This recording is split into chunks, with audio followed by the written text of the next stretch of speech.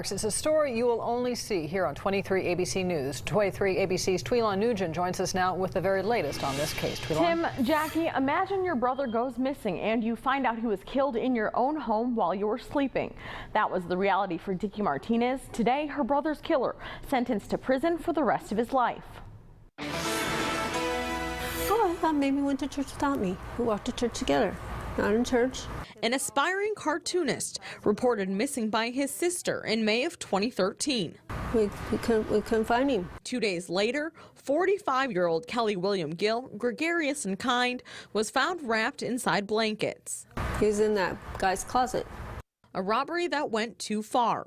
18-year-old Theron Ausbie planned to steal cash from his disabled housemate, but ended up killing him and stashing his body in his bedroom. He took money from Gill and bought a car. He had plans to put his body in the trunk and dump him, but didn't work out. Because the car broke down, and now Ausbie is finally facing the consequences of his crime. The defendant thought he could take advantage of him because he was disabled, and now as a result he's going to spend the rest of his life in prison. Ausbie was sentenced to life without parole for first-degree murder.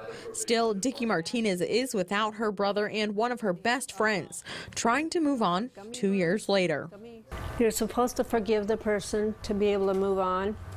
And I'm trying to forgive him for what he has done to my brother. Dickie Sue is celebrating her birthday today. She says it's a bittersweet gift that her brother's killer was sentenced to prison this morning. Live in studio, Theron Nugent, 23 ABC.